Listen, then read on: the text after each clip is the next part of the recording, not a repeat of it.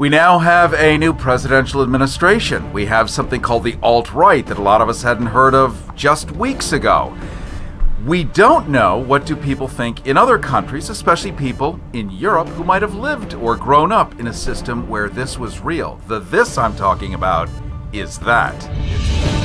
I've spent a decade taking a bite out of conspiracy theories, unraveling urban legends, and grappling with worldwide top-secret issues. I've even racked up some of their awards. All while ferreting out the bottom line. On all topics, controversial, bizarre, and taboo.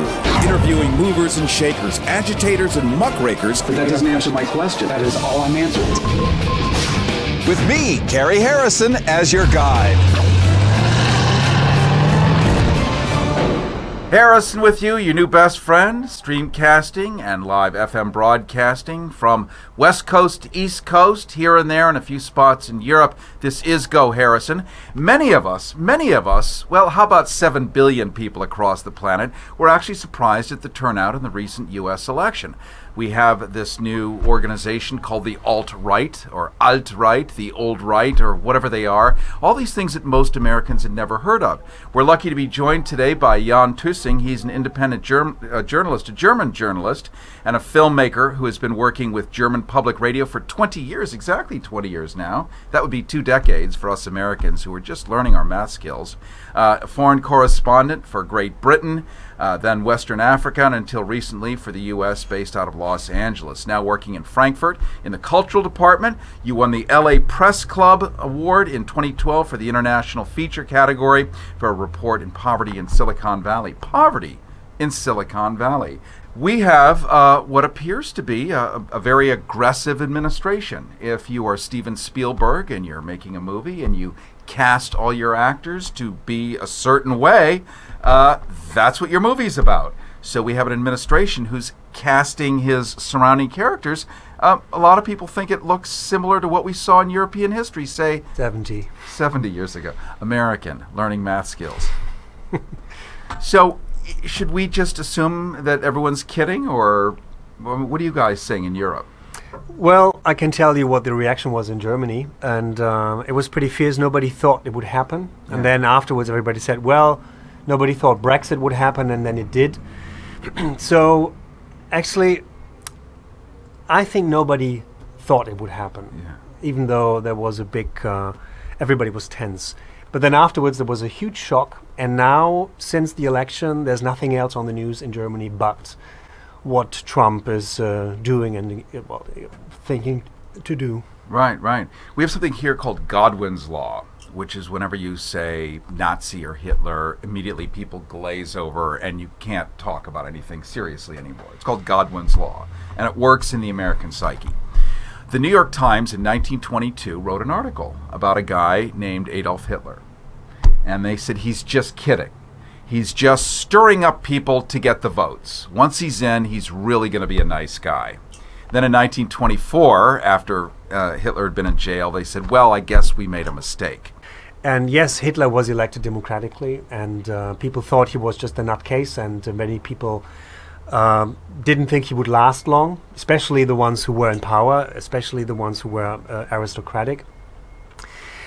Of course, this proved to be wrong. And what I think is very similar, and what I think both people like Trump and Hitler draw on, is at the time Hitler said, well, let's make Germany great again, because they had just lost the First World War. Germany had lost so much territories, and they wanted revenge. And I think that's what Donald Trump is drawing on. He wants to make America great again, and he's talking to people who think they are entitled to more.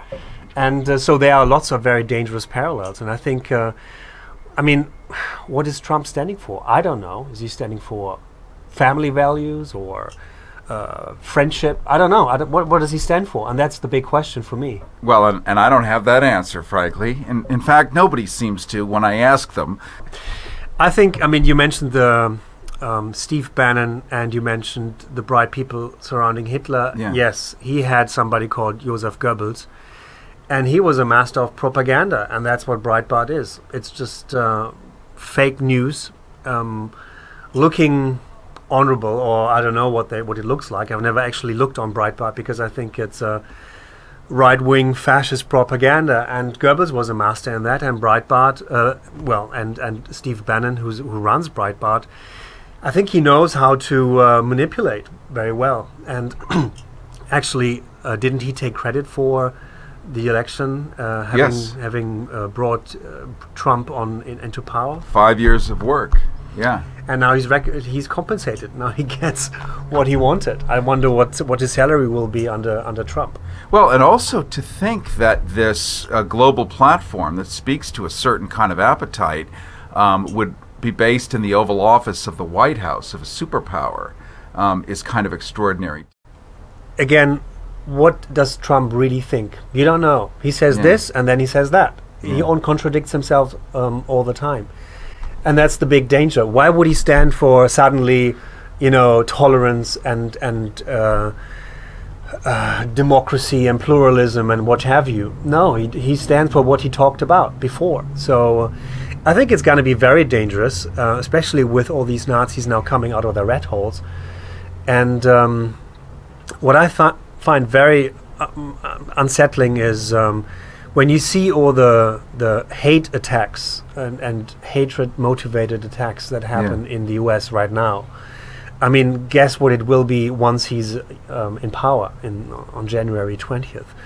The same thing you saw with Brexit, before Brexit and after Brexit. Now you have all these hate crimes soaring in Britain, and that's the big danger. And I think Trump, I mean, he's going to be like Pippi Longstocking. He will just make the world as he pleases, and he won't have any resistance by anybody, I think. And I'm worried that he will just place the wrong people in the seats that he needs to gain more and more power. And then when you see what Hitler and the Nazis did, I mean, it was a bunch of crooks. And they just took over all the institutions. And that's what Trump and likes of Bannon and Pence will do. They just will place the right people at the right in the right positions, and then get more and more power until a point where you can't swap it anymore. One of the things that's a real luxury for us is to hear outside voices, because our discourse all happens in America, amongst each other, and we're not taught this stuff in school. We have no institutional memory. We have no history of anything. George Washington never told a lie and rode across the Potomac. That's about it. So we don't really understand this stuff. Well, I want a last point. I learned a friend of mine voted for Mr. T because she wanted a businessman in the White House. And not from the A-team. That's a different Mr. T. Yes, and I was shocked, and I don't know how to, talk to her now, because to me it's like a personal offense. She voted for somebody who's against all what I stand for, all my lifestyle. Yet she is an artist, struggling one, and tries to make ends meet in Los Angeles. And I wonder, why on earth would she vote for Donald Trump? And I think there's so many people who just did the same thing, and it's a total confusion in this country where people don't know what's right and wrong. And I think the problem here, what I see from the outside, is that you don't have any compass. North, south, east, west.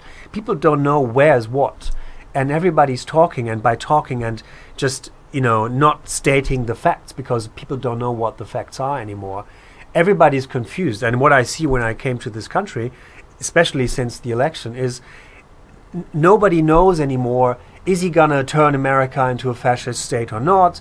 Is he saying things just to gain attention? It's a total state of confusion, and I don't see where the US is headed, nor does anybody outside of the US think where the US is headed. I just feel that you're going to have so many weirdos and fascists and fundamentalists and religious fundamentalists that will undermine what the US used to stand for.